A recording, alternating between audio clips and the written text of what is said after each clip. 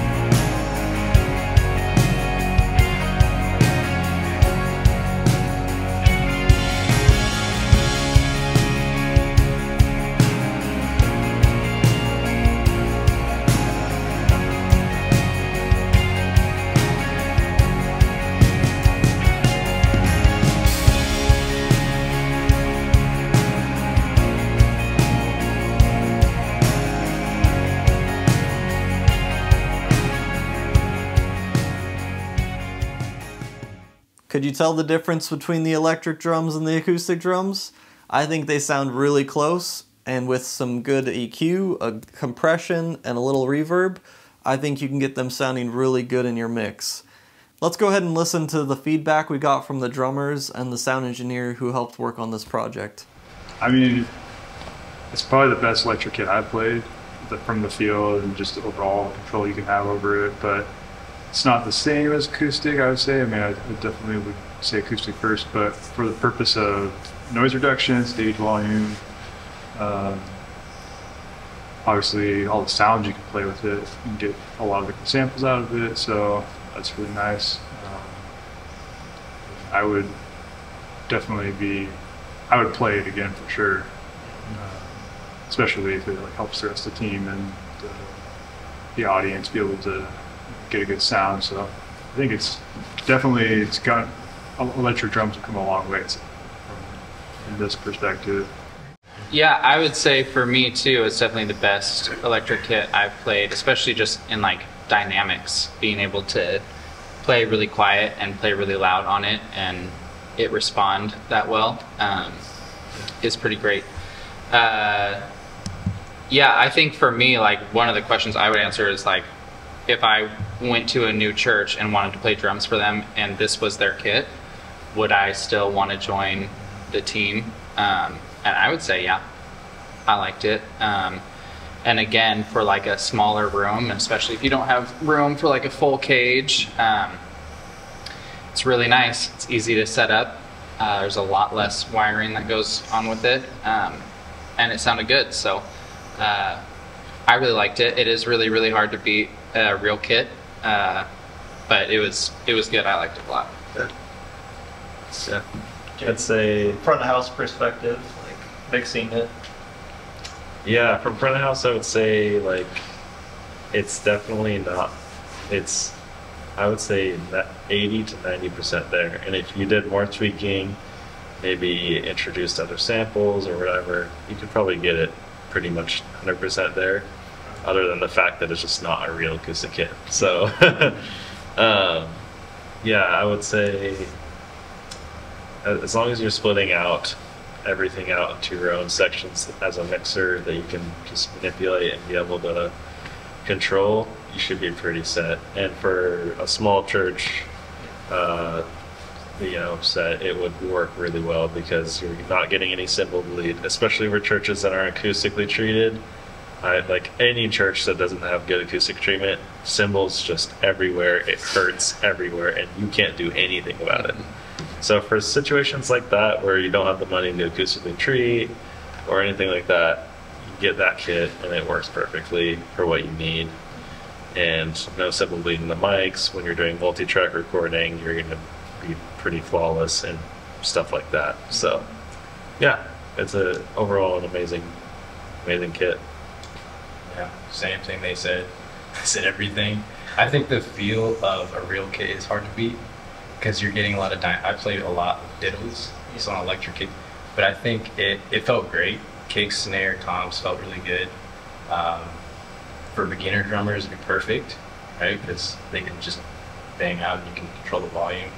What else? I like the look of it too. It looks like a real kit. Yeah, I think that's awesome. Yeah, I think that's awesome. That's really cool. Other than that, yeah, I thought it was great. I thought it was really good. That was a good idea too, like about like people who are just starting, like if they were to find a kit that they would like want at their home, especially parents who are like annoyed at loud kids and stuff, they would probably want to get this one because it sounds great, feels like a real one. So your transition from, you know, that to a real one isn't going to be like this drop off of like, this doesn't feel like my electric kit at home. Right. You're going to go from this onto a real kit and it's going to feel pretty similar. Yeah. So you're going to play just good. So yeah. Yeah.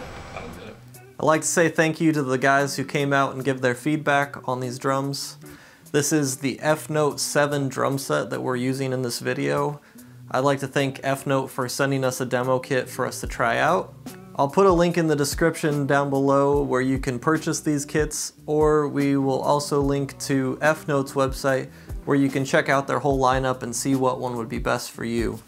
Thank you for watching this video. We really hope that this was informative and helps you make your decision moving forward.